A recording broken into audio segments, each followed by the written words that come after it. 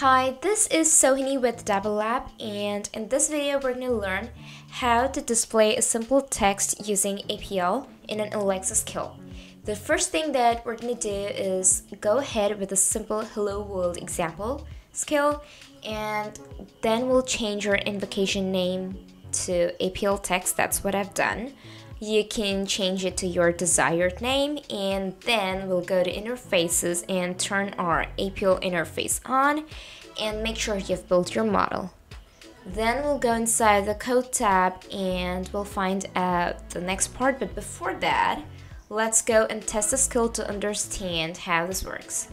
So this is basically a hello world skill where we're just saying hello and then a simple text displays in the APL screen, which is going to say welcome to Dabble Lab. So remove the skill IO so that you can see the device display, and I'm going to type in APL text in here. Welcome. You can say hello or help. Which would you like to try? Now I'll say hello. Hello world. I hope you can see the text on the screen. Perfect.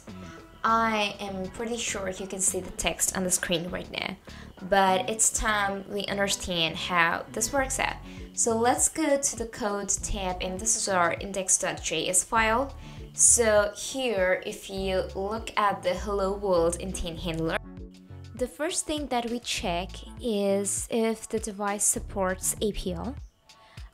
If it does, then only we're going to include the render document directive to the response builder. So here we have checked if the device supports APL, and in here we have added the type, token, and document. Let's learn what these three things are.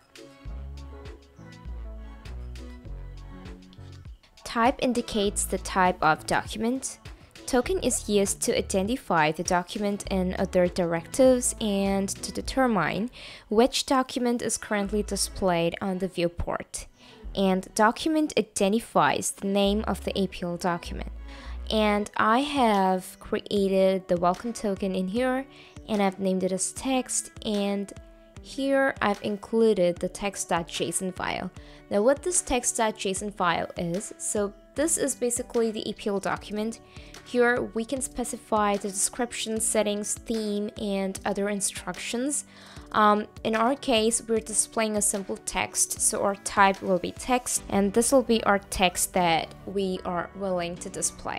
Well, that's all for today. I hope you learned how to display a simple text using APL version 1.6, and in our next video, we're going to learn how to display a button in an Alexa skill using APL.